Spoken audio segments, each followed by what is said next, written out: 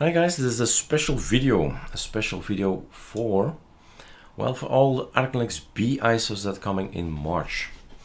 We have developed a new application, and that's not on these ISOs, but I think people will ask us, hey, why is there no extra button here?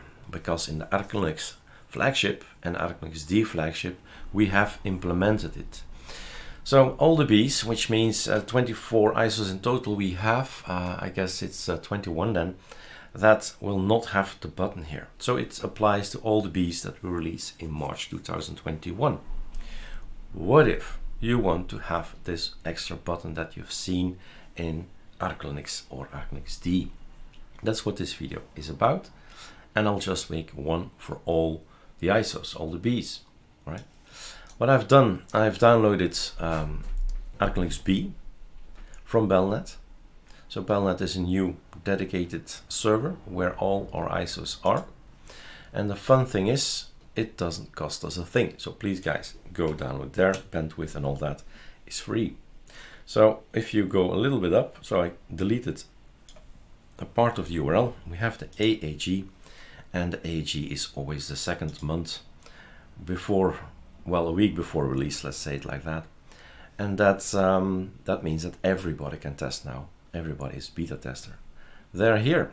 So I've downloaded ArcoLinuxB, awesome, but it could have been any B, right? Any B will do fine.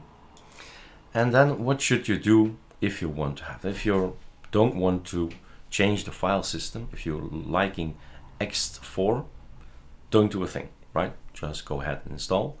Well, what if indeed you would like to try out BTRFS or XFS or etc, etc. That's what this video is about. So let's quit this thing, Ctrl-T. Think it through. What do I need to do first? I need to get the databases. We're in the live environment, not an installation, right? We want to install. We are a live user and we have booted up, awesome. So we say to the system, to pacman, really, well, first I'm gonna get my key, my AZERTY keyboard in, right? And then I'm gonna say, go get me the databases. Pacman needs to go to all the various, well, links or servers to get the databases in. Now he knows what to get where. Okay. Then we're gonna say sudo pacman -s. The new application that has been created is called arcolinux-calamares-tool. Okay. The arcolinux-calamares tool. Enter. So that's done. Now I need to get some extra elements, and that's the kpmcore for one. So that got an update as well. There was an issue with the dosfstools, and they updated, the developers updated that package, which resulted in a breakage in Calamares, and kpmcore came to the rescue to fix everything. So everything is fixed basically, but everybody, EndeavourOS, Garuda, Linux, everybody had an impact from it, right? So that's that. We have arcolinux-calamares tool and we have kpmcore. I feel like I'm forgetting something. dosfstools was the application that triggered everything. We can update that one as well. So you'll see there's an update there.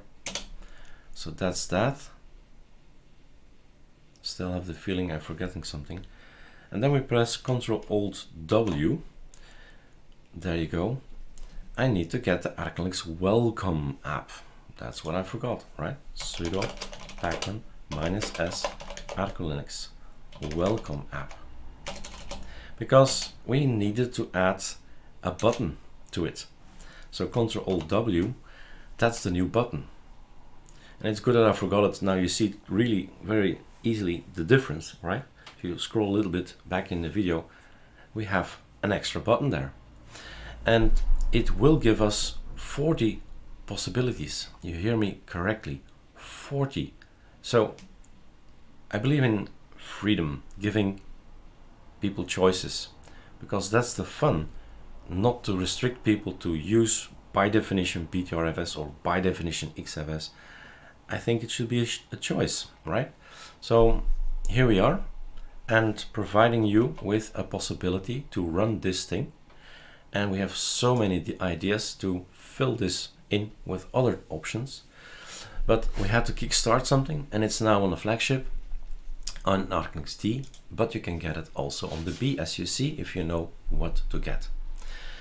We can do the following things. We can read, we can watch some videos, we can have a look.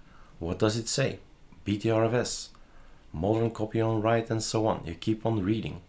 A good tip where I got a lot of knowledge from, and I'll certainly make a video once I'm more, well, certain, and I know I've been done some testing on my machines, right? Then I'll make a video, but start by reading BTRFS, XFS, ArchWiki, but also SlideShare. It's an interesting way to go actually to university, because major companies, well, let's see, whose company? Oracle. This is Oracle, right?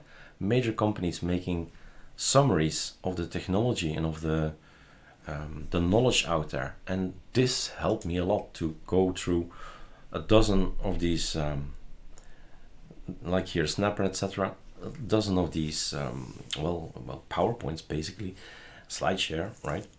And then you learn a lot in a short time, right? So we have 1, 2, 3, 4, 5 options.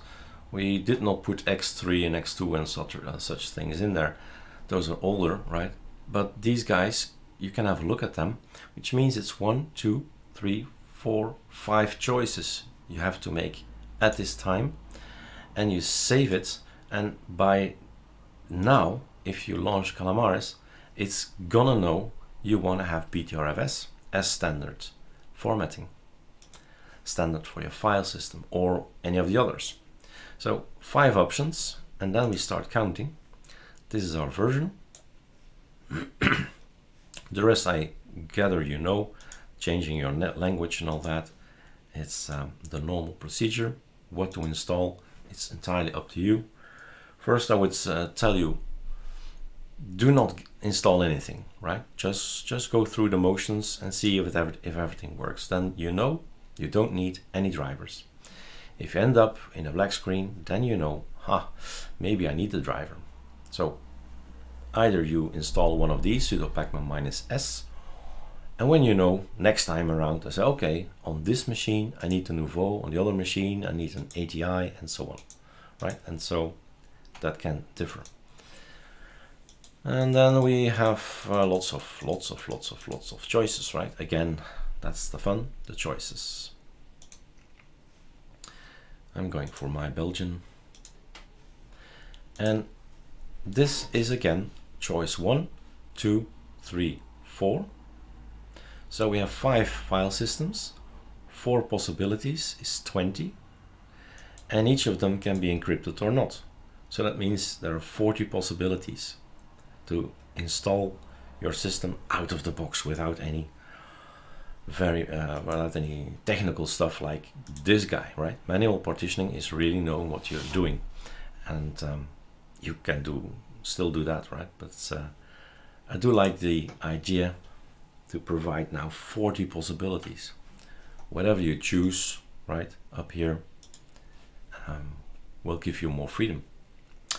So that's what I wanted to show you guys. The rest is just installing. You know how to do that.